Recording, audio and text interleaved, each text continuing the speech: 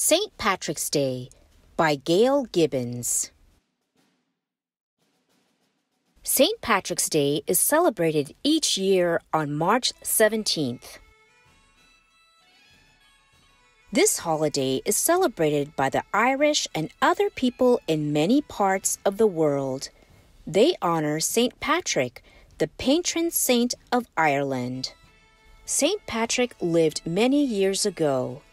He was born in Britain around the year 380 and raised in a Christian family. His parents didn't name him Patrick.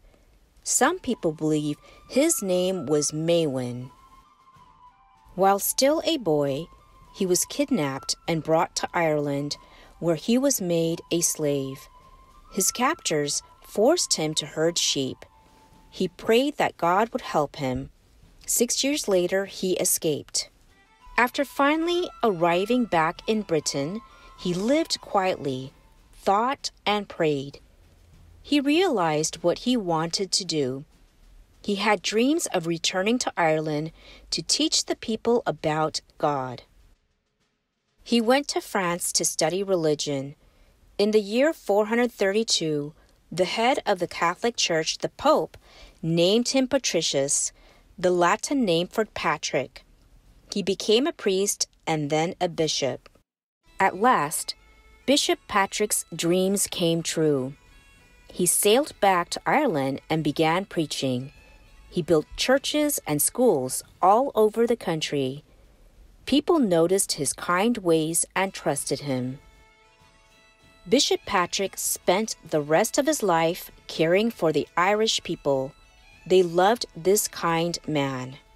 People honor Patrick on March 17th because he died on that date in the year 461. Later, the Catholic Church made him a saint, Saint Patrick. Today, many things are done to celebrate this holiday. People go to church to give thanks to Saint Patrick for his work in Ireland. People have fun too. They dress in green to honor an ancient Irish custom.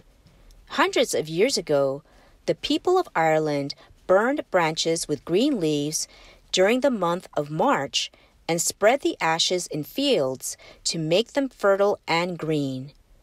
To wear green is to honor Ireland, the Emerald Isle. Decorations are put on doors and windows. Shamrocks appear everywhere. The shamrock is a plant that has 3 leaves and looks like clover. It is the symbol of St. Patrick as well as of Ireland. Leprechauns are remembered on St. Patrick's Day. Long ago, some Irish folk believed in these little magic creatures. It was thought if you caught a leprechaun, you could make him lead you to a pot of gold.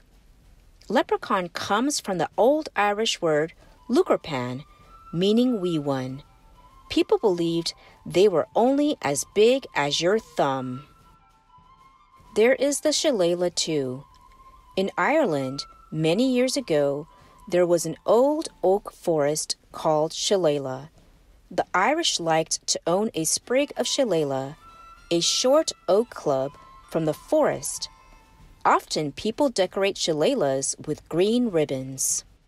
The harp is one of the oldest musical instruments and has been popular with the Irish people since early times. It serves as another St. Patrick's Day decoration.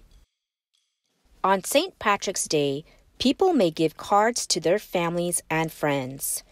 People also make cakes, cookies, and goodies to share with others. Some people give flowers.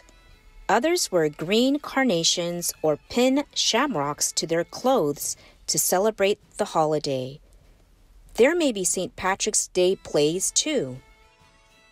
Some families and friends have quiet times together in remembrance of St. Patrick. Often there are meals to share. St. Patrick's Day parties are given too. It is fun to sing Irish songs, dance Irish jigs, and play games. In many places, there are St. Patrick's Day parades. Flags flutter in the wind. Pipers and fiddlers play Irish tunes. There are green hats, people in costumes, green banners, lots of green. The first time St. Patrick's Day was celebrated in the United States was in 1737 in Boston. Each year, the Irish and many other people love to celebrate St. Patrick's Day. For many people, it is a day for worship and for celebration, and if you're not Irish, to feel a little bit Irish. Legends about St. Patrick. St. Patrick and the snakes. It is said that St. Patrick got rid of all the snakes in Ireland. By beating his drum, he frightened them into the sea. Today, there are no snakes in Ireland. St. Patrick and the poison. Some people say that a wizard tried to kill St. Patrick by putting poison in his drink. St. Patrick quickly turned it into ice and tossed it from his cup. St. Patrick and his cloak. It is said that St. Patrick had a friend who borrowed his cloak.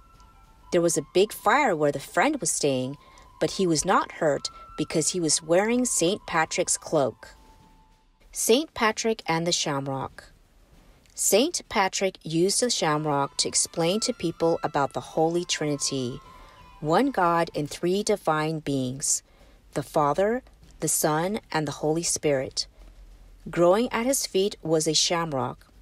He used this plant to explain 3 in 1, one stem with 3 leaves. St. Patrick and the fish. Another legend is that each year on March 17th, fish rise from the sea. They pass before St. Patrick's altar in Ireland and then disappear back into the sea. St. Patrick and the sunset. It is said that the sun didn't set when St. Patrick died and that it shone in the sky for 12 days and nights. Thanks for watching Storytime with Miss Rose. If you liked the video, make sure to subscribe and click the notification bell for more videos. If you enjoyed the book, there's a link to purchase in the description below. Thank you.